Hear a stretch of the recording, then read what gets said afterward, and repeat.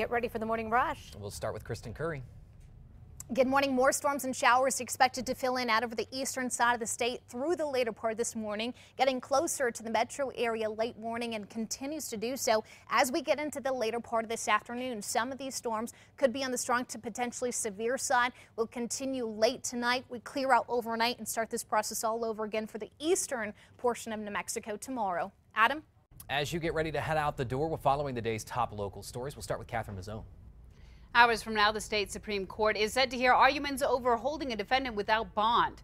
The woman charged with killing a mother and her daughter filed the appeal after a district court judge denied her bail.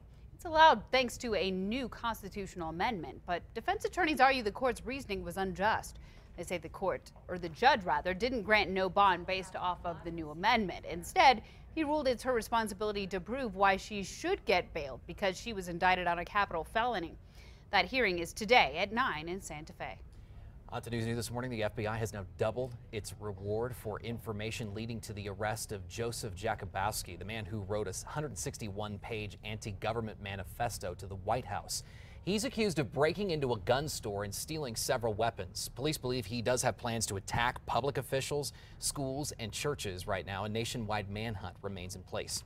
On to other news happening today. The city's personnel board is expected to continue its discussion on whether a former APD officer can have his job back. This comes after the board voted to give Jeremy Deere his job back with suspension over a year. The city's now finding that APD fired Deere in 2014 for repeatedly failing to turn on his body cam during use of force encounters. As you wake up today, a couple that state police say has been terrorizing Taos is still on the run. 21-year-old Martin Rivera is believed to have carjacked an elderly man yesterday from the Ranchos de Taos post office. Police believe that Rivera is with 16-year-old Joanne Montoya. The pair is also they're also suspects in a stabbing last week in the Smith's parking lot, as well as an armed robbery yesterday at Walmart. This morning, the city of Albuquerque finds itself in the crosshairs of a lawsuit after an Air Force veteran says he was arrested for a crime he did not commit. According to the lawsuit against APD Detective Eric Cojola and the city, the police thought John Ganley was this man, a cash-checking thief who gave police a driver's license that matched Ganley's. For more information on this story, go to our KRQE News app. On to this news. White House Press Secretary Sean Spicer apologizing this morning after comparing the Syrian regime to the Holocaust and Hitler. Spicer mistakenly said that Hitler did not use chemical weapons on his own people, overlooking millions who died in the Nazis' gas chambers. Spicer later said that his remark was inappropriate and insensitive. On to new news this morning. The Washington Post reports the FBI did receive a secret court order to monitor the communications of Trump advisor Carter Page in a probe of the campaign's ties to Russia. The paper reports the FBI believed Page was acting as a Russian agent. Page denies having any improper ties to Russia. Top-ranking members of the State Senate Commerce Committee, the Senate Commerce Committee from both parties are demanding answers after video of a passenger being dragged off a United Airlines flight surfaced. 4 passengers were ordered off the plane to make room for 4 employees to travel instead. Dr. David Dow refused, and unarmed airport police officers pulled him off the plane. The airline CEO is promising a review now of his company's policies. We're learning new details about an officer-involved shooting near Gallup this week. State police now say after pulling over Stephen Thompson on I-40 Friday, he tried to get away, but when Thompson jumped back in the car, so did the officer. Investigators say Thompson took off down the interstate while a woman in the back seat attacked the officer. That's when the officer shot Thompson in the stomach. He did survive. It was later discovered that there was 50 pounds of pot in that car. APD is actively investigating the death of a man who's found at a hotel. Officers were called to a shooting at the Motel 76 on Candelaria near I-25 yesterday morning, where they found that man dead. Police say they're still investigating whether the man was shot and if that's what caused his death. The victim's name's not been released and no suspects have been named. On to new news this morning. A new poll shows Governor Susana Martinez's approval rating is dropping. The Santa Fe New Mexican reports that a survey from Morning Consult found 48% of registered New Mexico voters polled that they disapproved of the job she's doing. According to the New Mexican, the governor's spokesman did not respond to a request for comment on the poll. Also new this morning, leading New Mexico lawmakers will gather tomorrow to weigh the consequences of the governor's veto of funding for the legislative branch for the upcoming fiscal year. The Legislative Council that oversees State House business in between legislative sessions will consider how to respond moving forward. Martinez says that she will call a special session soon. Sarah? Marketing students at UNM are hoping to bring awareness to an industry that some may not consider as a career with an ad campaign they've created themselves. Through videos, memes, GIFs, they're hoping to get students ages 16 to 22 interested in the oil and gas industry. It's part of the Fuel Your Career National Recruitment Challenge, sponsored by the American Fuel and Petrochemical Manufacturers.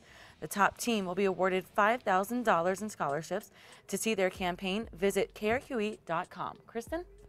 Metro Threat Index today up to a 6. We do have the potential to see a spot storm make it into the Rio Grande Valley. Late morning, breezy conditions moving in for the later part of the afternoon, about 15 to 25 miles per hour. Temperatures pretty comfortable, back into the mid to upper 70s. Adam? One group calling for state leaders to help improve air quality after releasing a report. The Environment New Mexico Research and Policy Center showed just how many days several cities in each state had elevated smog pollution in 2015. Albuquerque ranked 22nd in the nation for days with elevated smog. This morning, a new study shows that hot flashes in younger midlife women could signal vascular dysfunction that leads to heart disease. The online journal Menopause looked at women 40 to 60 years old and found that the effect of hot flashes on the ability of blood vessels to dilate was found only in the younger third of the group. Kristen. Time now for a check on your morning commute. There's no significant accidents out there. We look to be pretty good on I-25, just a little sluggish I-40 eastbound right as you hit the Big I. Media companies are sitting down at the negotiating table with Hollywood screenwriters this week. The Writers Guild of America warned that if the talks fail, its members may go on strike next month, as they did back in 2007. Both sides are hoping to avoid a repeat of the 100-day work stoppage. It costs the entertainment industry more than $2 billion. Instagram users, listen up. The company's newest feature may look pretty familiar to people who use Snapchat. Instagram users can now send direct messages that disappear after a short period of time. And just as news of the update hit, shares of Snapchat fell. Huh. Interesting. All right, time now for the 5 facts. So at number 5, as the weather gets warmer, Animal Welfare is warning you that if you leave your pet in a hot car, you will get a ticket. The department says it's getting more than a dozen calls a day about people leaving animals inside cars, even in 70-degree weather. 2 owners were recently ticketed after Animal Welfare says their animals had to be rescued this weekend. All right, number 4, in the coming weeks, Santa Fe Public Schools could decide to close 2 elementary schools because of the state's budget crisis. The district says it is in the process of building its budget for the next fiscal year, and that is forcing it to consider these closures.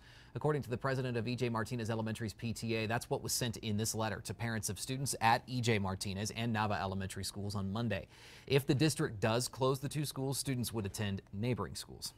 On to number 3 now. UNM's new head coach is likely hitting the ground running this morning. Today, players can begin signing their national letter of intent for college basketball. After 10 seasons at New Mexico State and 1 as head coach, Paul Weir will become the first to coach both of the state's Division I basketball programs.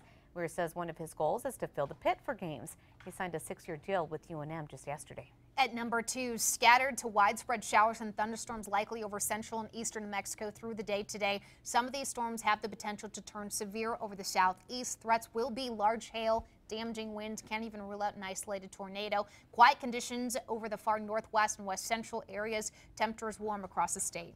On to number 1, today the state Supreme Court set to hear an appeal from a suspect in a deadly stolen car crash. Alexis Grove's attorneys want a district court judge's decision to keep her in jail on a no bond hold reversed. Investigators say 21-year-old Alexis Groves, 24-year-old Paul Garcia stole a van while it was warming up, then ran from police in January. They allegedly crashed into a car at the intersection of Copper and Chelwood, killing Shauna and Shaylee Bowling. That hearing is scheduled for 9 a.m. this morning. We'll keep you posted on what happens both on air and on the news app.